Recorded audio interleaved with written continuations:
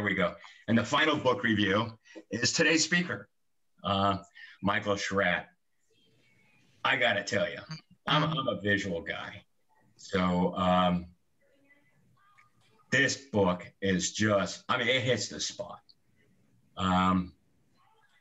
Just briefly what it says here, a fully illustrated book details 20 historical UFO cases, which were secured from multiple research centers around the United States and had never been seen before. In addition, the publication also highlights multiple UFO encounters, many of with beings reported.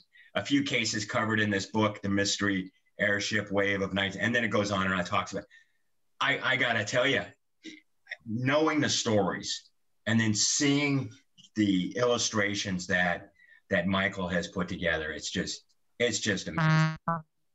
And I've got one special note on this. His book it's not in hard copy, it's in Kindle. But if you don't have a Kindle reader, which I don't have, you can go on Amazon and for free, you can download a Kindle converter and read the book on your laptop. That's what I did. I got that, then I ordered the book and I read the book on my PC. You didn't have to have a Kindle. So anyway, I just wanted to throw that out there. And that's my book reviews for this month. Okay, this is why you people showed up. You didn't show up to hear from me talk about books and cases and stuff. Well, you might have wanted to talk about cases, but today's headliner, Michael Schratt, is a private pilot, an aviation historian, investigated UFO encounters for over 25 years. Between 2008 and 2009, Michael meticulously reviewed a minimum of 50,000 cases in an effort to maintain an important part of our national history. Recreated dozens of highly credible UFO cases by using drawings, illustrations, and commissioned artwork. Many of these include USO, unidentified submerged objects, actual extraterrestrial encounters, and prehistory UFO cases. He has appeared on multiple media platforms to include the following: Coast to Coast AM, History Channel, Paranormal Matrix, UFO Hunters, Fade to Black.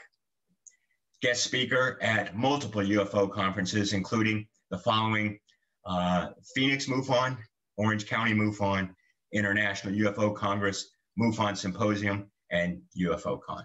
And with that, Michael, it's all yours. Stigler, Oklahoma, 1961. Two witnesses were driving down the road. All of a sudden, they saw a dish-shaped craft hover over their vehicle. It shined this light down to the center and then lifted the car 18 inches off the road. So it's a CE2 case. And the primary eyewitness said that the speedometer on the vehicle was going 120 miles an hour, but they were standing still. This is back in 1961. Here's the original report that described the case in detail. We'll go over some of the classifications. So this is Jalen Hynek's close encounter classification. So close encounter of the first kind is a visual sighting, lights in the sky. Close encounter of the second kind, physical effects, landing traces, marks, broken branches, car engine stalling. Close encounter of the third kind is an interaction with entities, and according to Steven Spielberg, that's when we meet them. So that's the third kind, close encounter.